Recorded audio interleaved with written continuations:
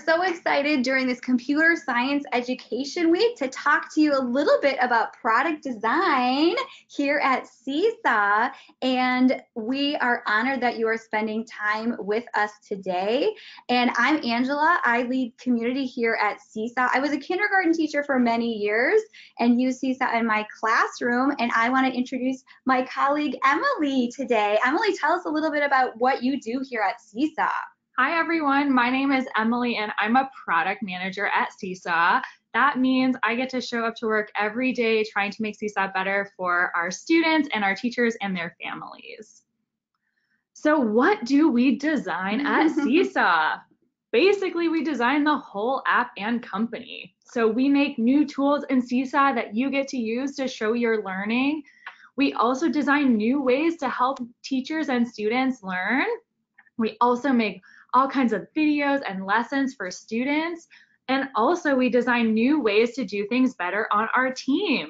Because when I first started working at Seesaw, we had 3 people. Oh my goodness. And now we have over 60. So that means we have to do things a little differently. And work together a lot, right? Yes, and work together a lot. So what is design thinking? Let's get into that. Let's get into it. So design thinking is a set of steps that you can use to solve hard problems. And there are a few things that make design thinking really special and make it so I love to use this process to solve problems with my friends at Seesaw. So it's very focused on people. So you're focused on people and their problems. You get to collaborate, which means you get to work a lot with other people in your group. It's very optimistic, which means you approach problems thinking that you can solve them and you'll be able to persevere and find a great answer. And it's also experimental, which means you get to do lots and lots and lots of drafts. So maybe you're wondering, that sounds pretty cool, but how do I do it? So we are going to talk about the steps of design thinking, and I'm going to share an example from Seesaw, a project that we worked on recently, so that you can get an idea. So we're going to talk about how we use design thinking to build all of the new creation tools in Seesaw. So step 1 is discovery. So in this step, you're thinking, what problem do I want to solve and who do I want to help?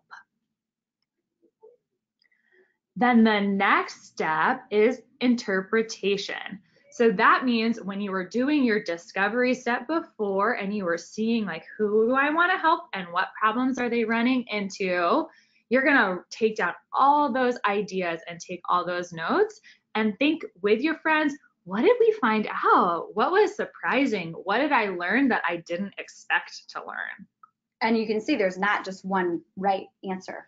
No, at this part of the process, there's going to be hundreds of different ideas and answers, and that is pretty exciting. So the next step is to generate even more ideas. So this is the ideation step. So this is when you and your collaborators, your classmates, or other people in your group are going to get all your ideas out there. Going to write them down, you're going to share them with each other, you're going to discuss them, and it's just like all ideas are good ideas.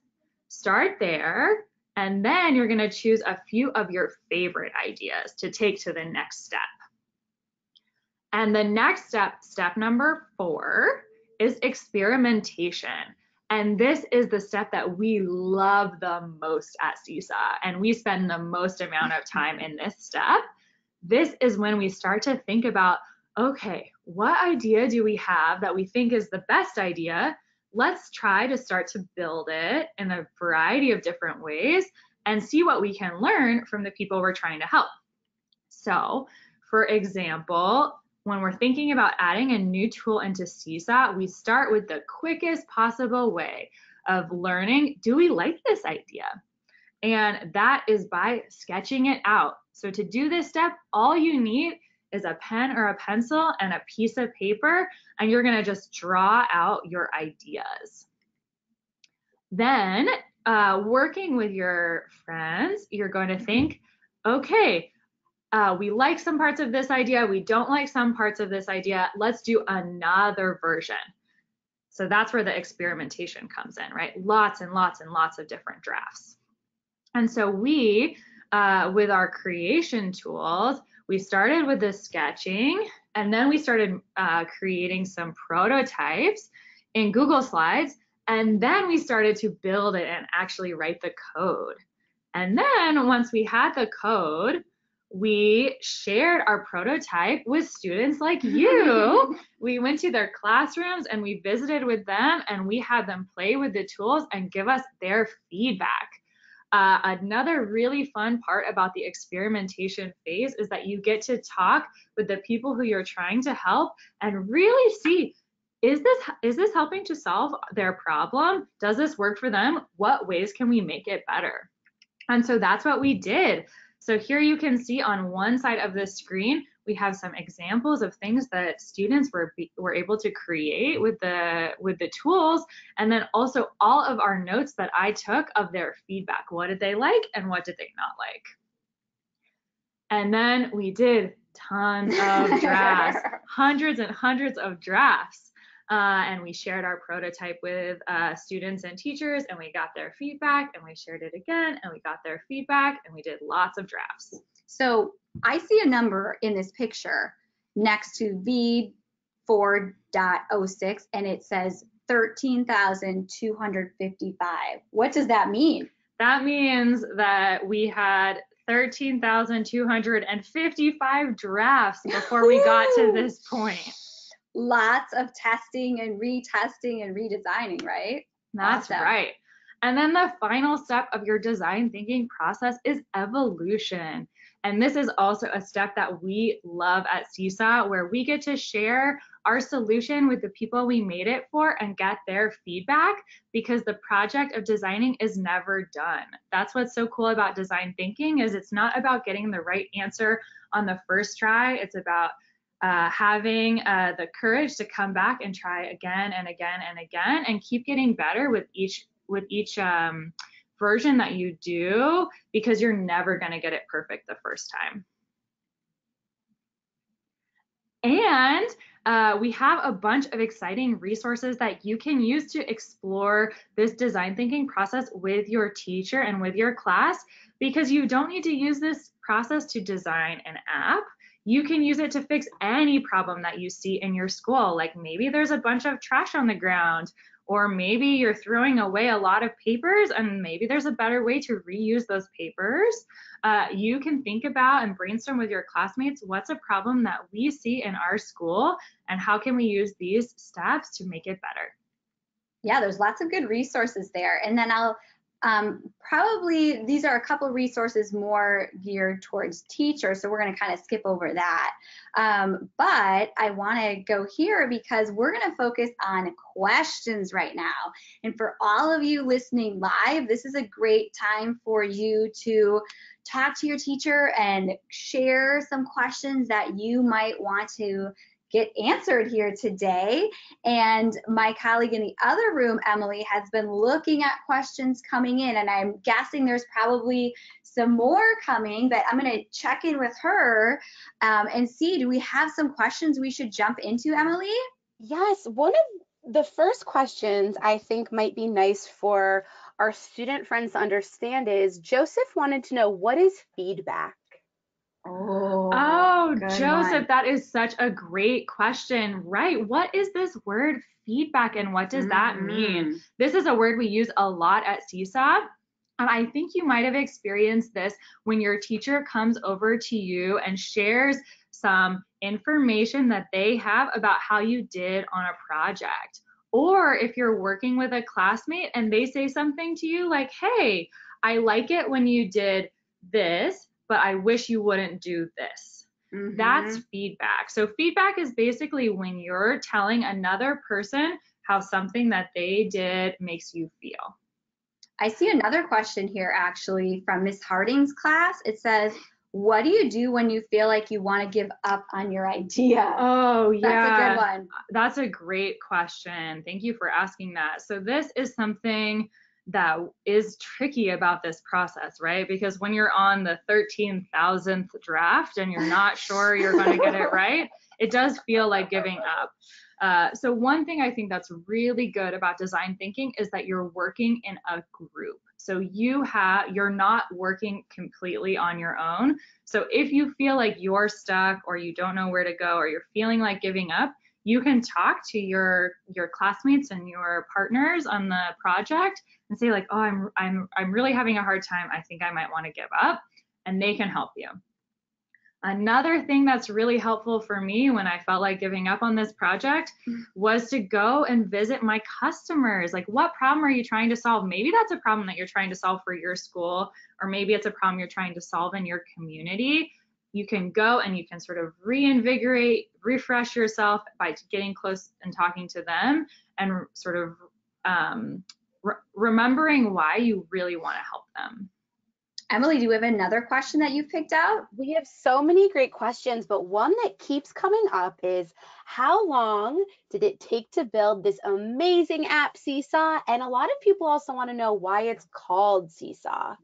Oh, that is great. Those are two of my favorite questions. So we'll start with, why is it called Seesaw? So when we were coming up with the idea for Seesaw, we didn't have a name for it yet. We came up with the name right before we wanted to share it with all of you. So we got together, the 5 of us who were working on Seesaw at that time, and we wrote down all of our favorite things about school, because we knew we wanted a name for Seesaw that would remind us of school and having fun at school. And so we all wrote down all of our ideas, and then we each picked our 5 favorites, and we saw that a lot of people chose Seesaw, 1, because it's super fun, and 2, because it sort of reflected what we were trying to do with the product, which is giving students a way to share their learning with their family so their family can see their learning and then send it back and give that, share that feedback and communication, those comments and all that back to you as a student. So that you know that they saw it. So you know that they saw it. Yeah, exactly. I see there was the other one was, how long did it take to build Seesaw? Yeah. So the first version of Seesaw, which is not all of the tools that you get to use today, took us about 8 months to make the first version with 4 people working on it. Wow. To make all of those new creation tools that you get to use to show your learning, we worked on those for a year. It's a lot of work. It's a lot of time. Yeah. A lot of time. Emily, what's next? I have a few students who are very interested in your job, Emily, and they wanted to know how they could get a job like yours and what you do on a day-to-day basis. That's a great question. So my job that I have here at Seesaw was a job that I did not know existed when I was in school. And I ended up getting this job by joining a 2-person company, which is what happens when if you get offered an opportunity to work on something that doesn't even exist yet. It's kind of risky and pretty scary. But I'm really happy that I took the chance. If you're interested in a job like this, I think the perfect way to practice is thinking about what problems can you solve in your community, and can you create a project or a solution that helps improve those? Because when you're thinking about a job, my job is basically all about understanding what the problems are, and what are the many different ways we can solve them, and helping everyone on my team understand what part they can play in solving that problem. And Ava says, oh, I'm so sorry. Go ahead. I'm going to jump in with one, and then we're going to go to your next one. So Ava's wondering, why are we doing this webinar? She's in Mrs. Trebet's class. And I would say we're doing this because, number one, we want you to know that jobs like this exist, and to be able to talk to some of the people that make the app that maybe you're using in your classroom every day. So we wanted you to have the opportunity to hear from us and learn a little bit more about Seesaw as well. So Emily, I know you had another question ready. I thought this question was really wonderful because as a former teacher myself, this was something that came up all the time. So Miss Kat's class wanted to know, how do you deal with problems in your group when you're collaborating and you don't always get along? Yeah, I think that's the hardest part of, when you're working on a project on your own, the only person you can be mad at when it doesn't work out is yourself, which on one hand is good, but on the other hand is very lonely. So when we have trouble, when we don't see eye to eye on my team, typically what we'll do is we will first realize that that's what's happening. Sometimes you don't even realize that what the problem is just that you're disagreeing, and that's why the project isn't going very well. So it's like, okay, we don't agree. Great. Now let's each take a little bit of time to write down what we think and why we think that. And then we share that with the other people. And usually as part of that process, we can see that, we do have some shared things that we care about, or that we both can agree on, and we start with that, and then think about, okay, where is one side willing to compromise, and where is the other side willing to compromise, to end up with solving the problem that we really want to solve for our students and our teachers and our families. And sometimes that means giving it something a try. That's right. Sometimes that means might have to change it later. Giving something a try, and giving one person's idea a try, and then maybe we have to change it later, or maybe it works out better than than the other people expected. I'm going to do a couple shout outs while Emily's in the other room is getting ready to ask her next question. So we have Miss Hilty's class with us, Miss Leeson's class, Miss Ozaki's class, Miss Sandlin's class, Miss Stevenson's class. So many classes with us here today. We're so excited that you are joining us, and lots more that I'm not even mentioning yet. But what's our next question? Mr. Nakamoto's class was wondering, how do you think Seesaw benefits students? That is a great question. Okay, so when we've been thinking about making improvements to Seesaw, the thing that we always focus on is how can we help all different types of students show their learning and share what they're learning with their family in a way that works for them. Because maybe, the way that you communicate, the way that you share information, the way that you like to express yourself is different than the person sitting next to you. And so what we're really focused on is making sure that all students who like to share what they know in all kinds of different ways are able to do that in Seesaw. And I know Miss Vasquez's class is getting ready to, it could be even Mr. I couldn't read the first name clearly, but you're getting ready to head out. So thank you so much for joining us, because your day at school is over. What other question do we have coming in, Emily? We have Miss Patton's class wanted to know, what features are you thinking about adding to Seesaw, and what has recently been added? Ooh, all right. Well, unfortunately, I can't give any sneak peeks in this webinar today. But most recently, we added a way for students to save a piece of work in progress and come back to it later. That was something that a lot of students asked us for, is I'm not ready to send this to my teacher and my family. I'm not done yet, and I want to come back to it later. How can I do that? So that was one we just added. We also added some more fun backgrounds for you so that you can show math learning and writing learning, and also different kinds of creative drawings in Seesaw. Awesome. So Miss Bothwell's class wants to know, when was Seesaw created? Ooh, that's a great question. We started working on Seesaw in 2014, and then it was available for our first set of students to use in January of 2015, so 5 years ago. Wow, it's getting old. Sandlin's class wanted to know, what are the different types of jobs that people do at Seesaw? They were wondering if they were all coders.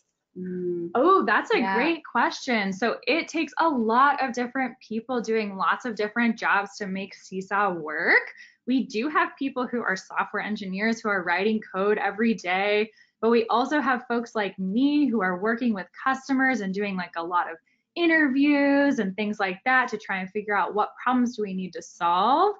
We also have folks like Angela who are working with teachers and chatting with teachers and helping create different materials that they can use to help become better teachers in their classrooms. We also have, folks that help our big schools get all of their students set up in Seesaw. And people to take care of all the people at Seesaw. Yeah, we have that people too. whose job is to take care of now we have 60 people at the company. So making sure that everybody has a computer that works, gets their paycheck on time. Right. All of those are big jobs at Seesaw too.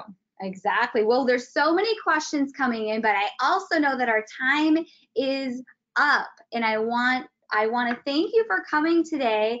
And as a reminder, if you look on our website, web.seesaw.me/Seesaw Coders, you are going to see some papers that will tell you a little bit more about design thinking, and then maybe a couple things that you can try out even within Seesaw or outside of Seesaw, and maybe use Seesaw to help you explain or reflect or share your work. So thanks everyone for coming today. Bye.